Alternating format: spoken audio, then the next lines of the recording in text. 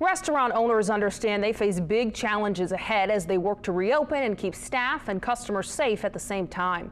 James Beard award-winning chefs Nina Compton and Stephen Satterfield are joining us with some perspective. Thank you both so much for joining us. I know this has been so difficult on the restaurant industry, so we wanted to hear from both of your perspectives. Nina, why don't you tell us what's going on with your restaurants first? So currently both the restaurants are closed. We just got the ban lifted so we can occupy at 25%. So we're going to open June 4th, starting to do takeout at Buy One American Bistro. The second one is actually going to stay closed.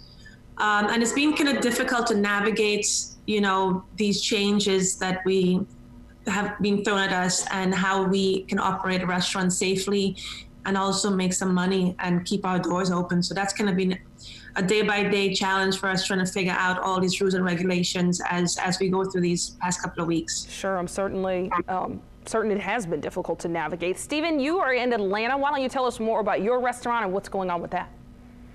Sure. So we've been closed since March 15th.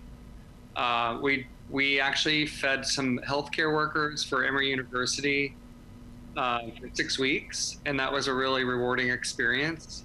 We have just started doing takeout curbside at the restaurant here, and this weekend we are doing barbecue to go, which has been wildly successful. It's the first real business that we've had, and we're planning on opening on June 1st. Yeah, you both have mentioned, though, you closed for a minute. How difficult has this been, just from a business perspective, trying to figure out the right move to make and kind of stay afloat through all of this?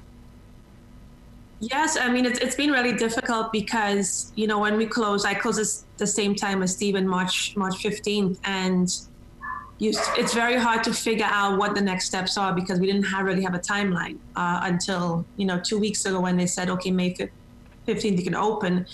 So staying closed for a long time, I think people are being creative, doing hospital meals, some people are doing staff meals. So it's been really hard to try and figure out a business plan because people are still scared to come out, even though we can function as a restaurant now instead of doing takeout, but it's still very hard because people are they're staying inside, so they're not really spending as much money, and you really don't know what to expect because we're not in a normal state right now. Sure, and a big part of this, I'm sure, is that you have employees that you have to take care of as well. Stephen, why don't you start there and talk about how your employees are doing? Have you had to lay any of them off? We had to lay off about 30% of our team. We were able to keep 25 employees through the entire project where we fed healthcare workers. And we still have that same team right now as we plan to reopen. And we're currently trying to figure out how many people we can seat in the dining room, the new floor plan, which is going to have 6 feet between each diner, around 50 to 60% occupancy in each room. We're also currently building out an area in the front of the restaurant where we can have some more outdoor seating. It's not really part of the restaurant, but it's in front of our front door. And it's a way for us to utilize some public common area space in our building that our landlord and our neighbors are completely fine with us utilizing, so that they know that we need the extra help and the extra seats. Sure. Nina, how has this impacted your employees? Yeah, so we laid everybody off. We furloughed everybody once we closed because we weren't really doing any operations.